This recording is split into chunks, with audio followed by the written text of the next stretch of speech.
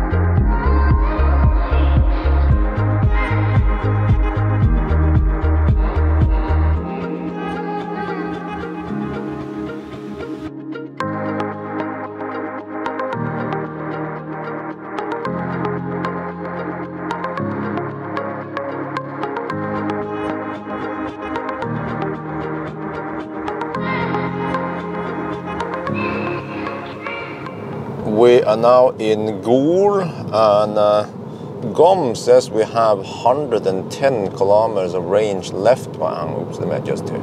They're kind of, yeah, all right. So, you see, this is what you have to expect when you drive in Norway or many other countries, which is that you can't really cruise at 110, 120 kilometers per hour. If you ever try to drive to Hallstatt, you will have roads more or less like this. You know, there is no autobahn all the way to Hallstatt. So only 77 kilometers per hour average. That's actually considered good.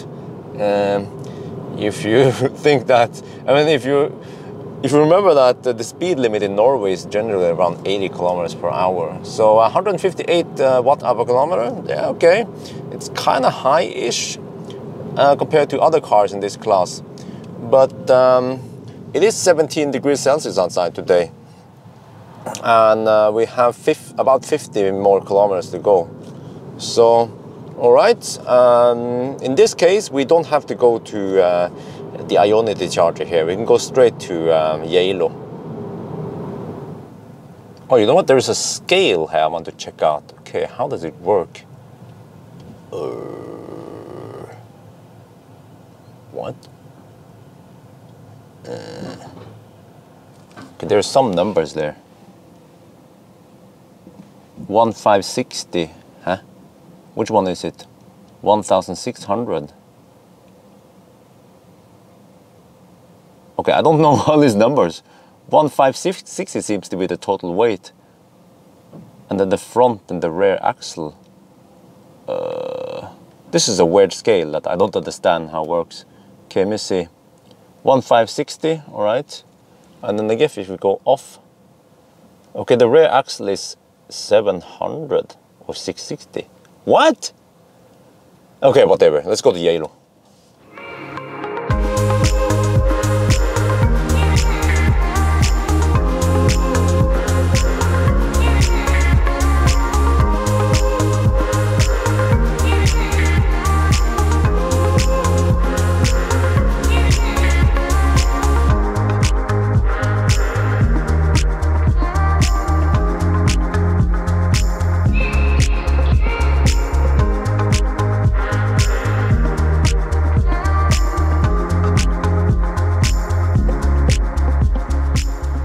We are now at Hagafoss. We have 10 kilometers left to Geilo. Right, over here it's 14 degrees Celsius, and GOM says I have 36 kilometers left. So it should be good, right? Except that we are going uphill now. So it will eat a little bit of juice, but okay. Let's hope it's okay. Let's see how fast the gum drops now. Oh, I have to increase my speed here. Shit. Okay. We are now in Geilo and we arrived here with 14%. Okay, not too bad, but I think in winter, especially if you have more people in the car, then you should top up on the way here. Just a quick one, maybe 5-10 minutes just to be sure.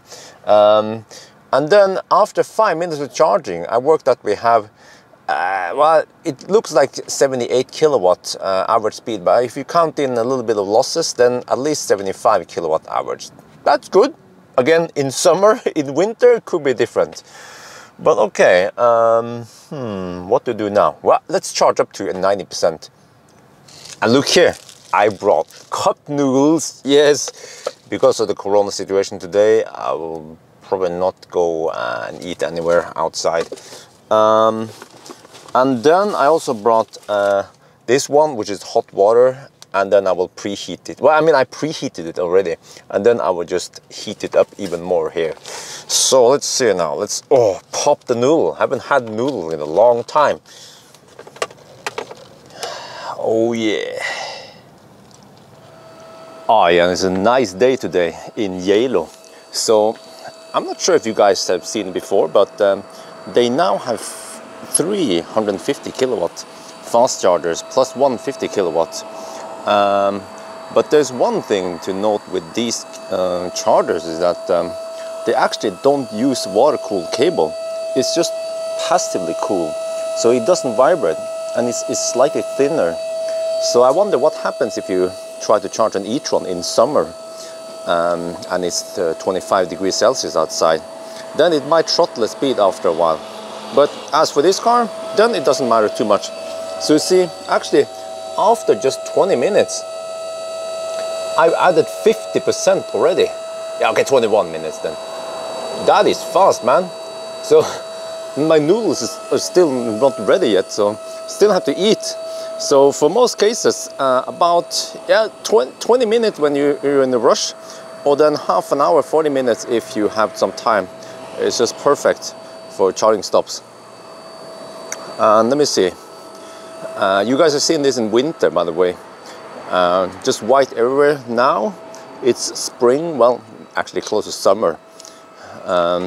So we start seeing a little bit of green, but there's actually still snow up on the hills there. I wonder if they...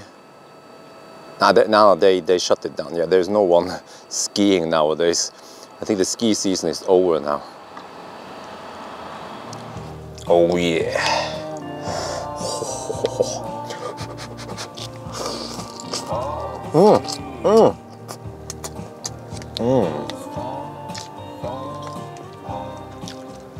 Oh, we've been here over an hour.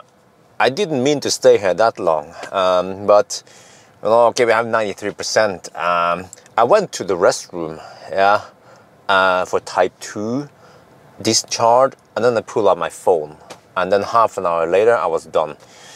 But okay, anyway, you see, I went to Circle K and they had some deals that I couldn't say no to. This is Mårud. Mårud is minus 70%. And why is that?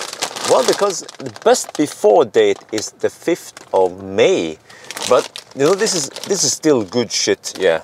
Best before still means that it's good. And then they also have Kim's potato chips. So this is also minus 70%. So again, I just had to grab them. There were actually 2 more of these bags here, but good enough. And this one expired already in April. But you know, this is just so salty. It's full of chemicals, so it's not gonna do anything. Yeah, that's fine. It will survive a long time. I bet you should put this, you should put it in a bowl, right, and leave it there for 1 year. It will still look fresh, just like McDonald's fries. So yes, now I have enough snack to go to Reddit for one night. Okay, but I think we'll just unplug and go home now. And I actually like this navigation. You see here, we have elevation, yeah. And then this is a scale, so when you zoom out, it changes. And you have TomTom traffic. I saw that there was Baustelle on the way here. And then look, if you search, you can do a point of interest search, like I've done in the past. And you can say Alna Center, for example. That's close to my home. So if you say Alna S, you should find it. Well, actually, no, it didn't. Center. Okay, it should find that one. You see? Yeah. 160 kilometers. Okay, that's just the air distance. And then that's 229 kilometers back to home. Yeah, good stuff.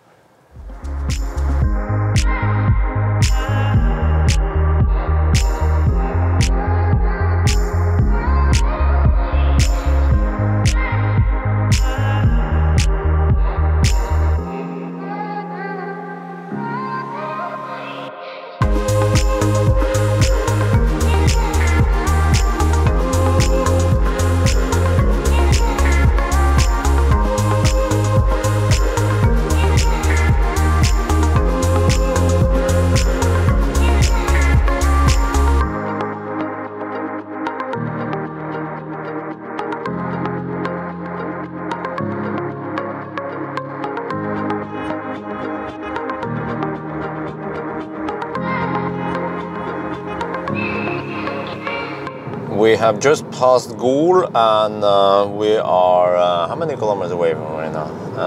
173 kilometers away from home, 16 degrees Celsius here, but look at GOM. Yeah, so for you guys who don't know what GOM is, it stands for Guessometer. It is based on the past consumption. So right now, the Guessometer, the GOM, claims that we have another 360 kilometers of range, plus the 55 kilometers we have driven. But you see, this would be realistic if we kept driving downhill. Yeah, and also 97 watt-hour per kilometer, that's actually pretty good. But you know, that's not gonna happen. So yeah, it actually starts flattening out now. But it will still go a little bit downhill now. Well, actually, we can see it here. I forgot. Oh, we can see it here. We are at 203 meters over sea level, and the starting point at Alnabru is about 100 meters over sea level. So you have another 100 meter drop. Man, I like this. I mean, elevation should be standard on every car, yeah, nowadays. So, okay, we have another 170 kilometers back to Oslo. Let's enjoy the ride.